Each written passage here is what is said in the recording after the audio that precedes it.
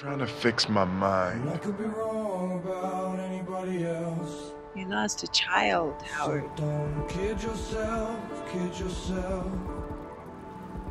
It'll never be fixed. You right there in the mirror. You don't wanna hurt yourself. Howard is a brilliant, creative, charismatic guy who used to be fearless, used to love life, and right now he hates it. Did you lose a child, Howard? Looking too close. Howard doesn't write letters to people. He writes to things. What kind of things? Time. They say you heal all Love. Goodbye. Death. But you're a paper tiger to me.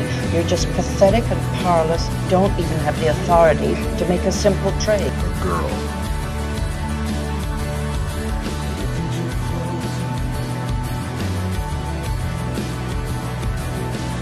I didn't want to make the trade. It was my call. I don't want this. I don't want this. I don't want your gift!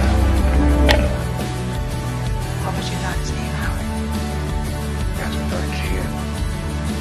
Because you took her!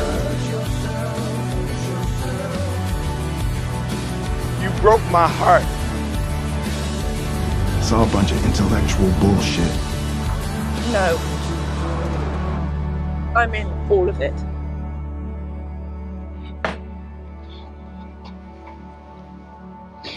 That wasn't Olivia.